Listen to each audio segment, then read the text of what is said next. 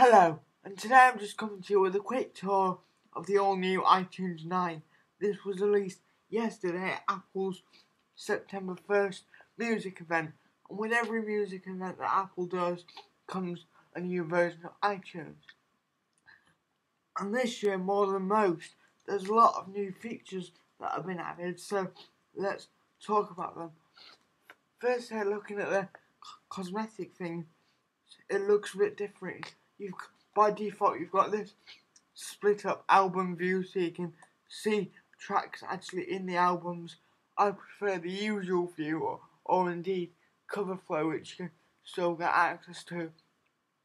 But I've never liked the design of iTunes, and I think this just makes it more kludgy, so I'm not a big fan of this. Also, the close buttons on macOS 10, the maximize, close and minimize buttons have been moved, so they're vertically placed, which is a departure from macOS 10, which is strange since Apple makes both the things. I also think it's strange that these icons now don't have any colour associated with them, which makes them look deactivated. That's just my opinion. But that's all the cosmetic stuff out of the way. Now let's get on to the main event of the iTunes. Yesterday, Apple released a social networking service just for music called Ping, which is basically like Facebook for music, and you can follow artists and follow other people and find out what they're listening to. And artists can interact with their audience, and it's all built into iTunes 10. So, if we hit the Ping button there, you can see all the people that I'm following. There's actually not that many more artists today than there was yesterday when Steve Jobs showed it. So what you see in the keynote is pretty much all you're gonna get. But here are some of the artists you can follow. And if I just show you what a profile looks like, go on to Coldplay here, you can see kind of a stream of their activity and the most recent comments, almost exactly the same as Facebook.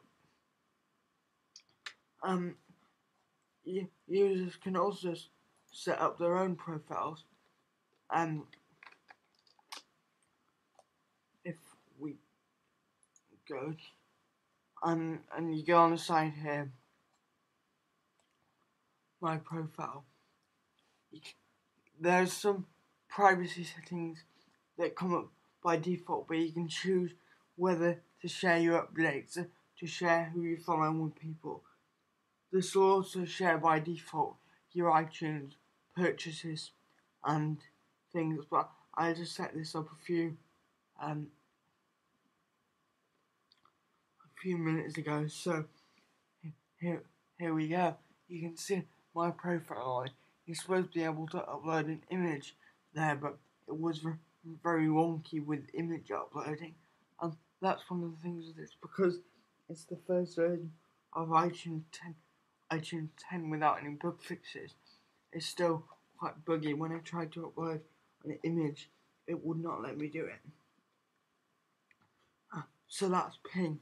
Lastly, in iTunes 10, as you might be able to see down there, we have a new icon. So with the new version comes a new icon. So what do you think of iTunes 10? Have you downloaded it for either Windows or Mac? You can get it for free today from apple.com. And what do you think of it? There'll certainly be more in-depth coverage coming about what else happened at the Apple event, but I'm just curious to know what you guys think.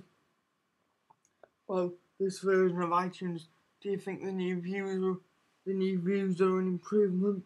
Do you think they're worse? What do you think about Ping?